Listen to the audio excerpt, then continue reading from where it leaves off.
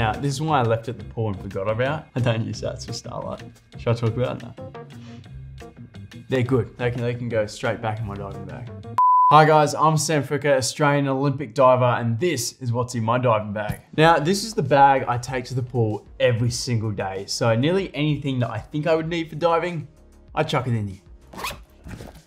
So one of the main things we keep in this bag is my key to the back door of the pool. This thing's like gold and I love it. It saves me walking all around to the front and let's go straight in the back door, pretty low key. Now, of course, gotta have me AirPods for training. I use these when I do my warm up and my favorite thing about them is their sound cancelling. So when I come in, I typically talk to my coach, put my headphones in and then just get straight to training. And that way I don't get distracted because I can't hear anyone. So this is my mask from the Olympic Games and all my teammates give me a really hard time about it because it's absolutely filthy. I have washed it, but I've literally used it for probably 2 years. I think that's criminal, but yeah. These are the ones we wore at the Olympics. I keep one in there just in case, because you never know like when we're traveling where we might need to wear it, so that's always in there as well. All right, this is my key to the front door of the pool, but it's not as cool as the back door key, so.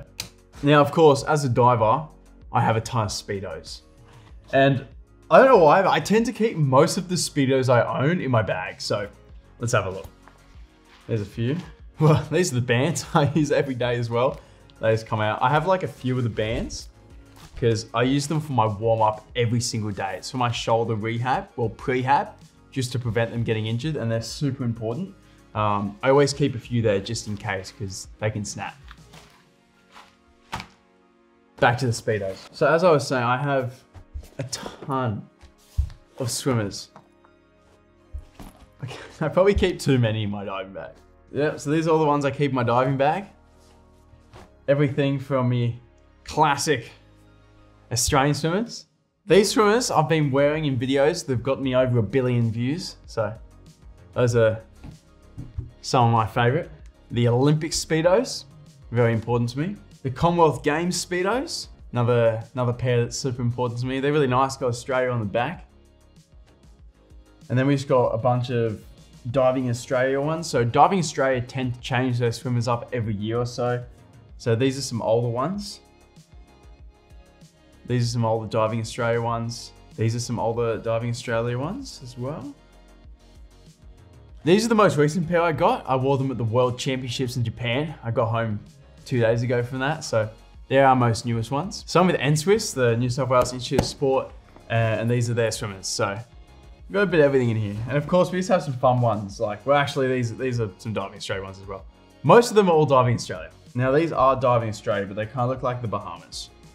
They've also got like a palm tree straight up the front. If I chuck them in like a top corner. Now, of course, when it comes to content, you're gonna need your tripod. I actually love this thing. It's so small. I can literally slip it into my pocket and watch this. So you go bang, bang, bang. And I can film my diving videos. It's like perfect, I love it. And the thing is, because normally our coaches, I can get them to video, but when they're coaching, I prefer just to put my phone on the side. I can video all my dives and edit up the videos after, especially when we're traveling around overseas. It gives me an opportunity to still get content, kind of while staying out of everyone's way. Super useful. I use it for hundreds of videos, vlogs, all kinds of things. It's my favorite tool.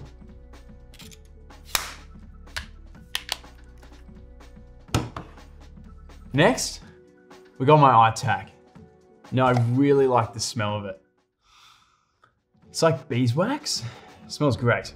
But what we use it for is because we're wet, we go grab our legs and hold those tight positions and you don't want to slip out from the water. So we actually put a little bit of the iTac on our hands or on our legs. So when we grab our hands or our legs, we can get them really tight and they give you grip.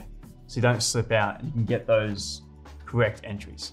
So, well enough explained. It's basically grippy stuff we put on our legs. Helps us out when we're wet. These are a pair of trigger balls. I actually don't know where I got them. I think I might have yoinked them from the NSWIS gym. But they're very useful. You put them down your back. It tries to loosen up both sides. It feels quite good and helps prevent me getting injured. Another thing I always have in my bag is my strapping tape. Now you can always see me diving with it around my right ankle, and if I'm doing platform, I'll always put it on my wrist as well.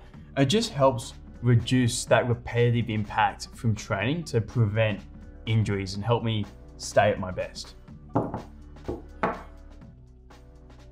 Now when we're in the water, like your skin tends to get pretty dry, especially when you're putting your chamois on your face a lot. So I tend to always keep moisturizer in my bag as well because it can get pretty irritated your skin when you're always in and out of that water.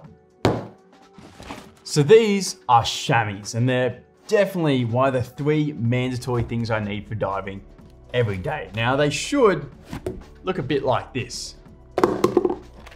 They're like a squishy towel that we can use repetitively to dry ourselves over and over again. But when they dry up, they look a bit more like that. Now, this is one I left at the pool and forgot about. I found it last night. And it's just quite hard. And I actually think, oh yeah, I've got some swimmers stuck in here too. They're good. They can go straight back in my diving bag. But yeah, so that's a hard chamois. This is what it's meant to look like. Now, of course, gotta have your Australian stick-on tattoos. Very important. Can't go without. You never know when you gotta represent the country. Always be prepared. Aside from the stick-on tattoos, keeping an Australian flag in your bag is another mandatory. Gotta do it. You never know when you gotta support your team. Be out there cheering them on. Australian flags, very important to keep in your bag. Now, because I am in and out of the water a lot, I do tend to keep some shampoo and conditioner in there. I've also been given some swim clean stuff that we keep in there as well. Just a little bit more effective, tries to keep my hair as healthy as possible, because when you're in the chlorine all day, it tends not to be too great for you. Just like that. A lot of the time too, I'll be going from training straight to events. So I tend to keep things like razors and toothpaste and toothbrush in my bag, just to try and stay on top of things so I can finish diving and quickly run to an event. In fact, after training tonight, I have a dinner for the Australian Olympic Committee, and I'll probably need to use these before that. And this is basically everything I'll use typically throughout my weeks of training. Most of it is fairly important, but there's 3 things I need every day, and that'd just be ITAC, swimmers, and a chamois. Most important. Everything else is still quite important, but these are the 3 major things. So that's everything I keep in my diving bag. Thank you so much for watching. I really appreciate it. Make sure you like, subscribe, but don't turn on the bell because I post way too many shots. And these swimmers you always see me wearing are actually Delfinas. They're made from recycled plastics. You can check out a video on them right here. And if you want to get some, check out the link down below. I really appreciate your support.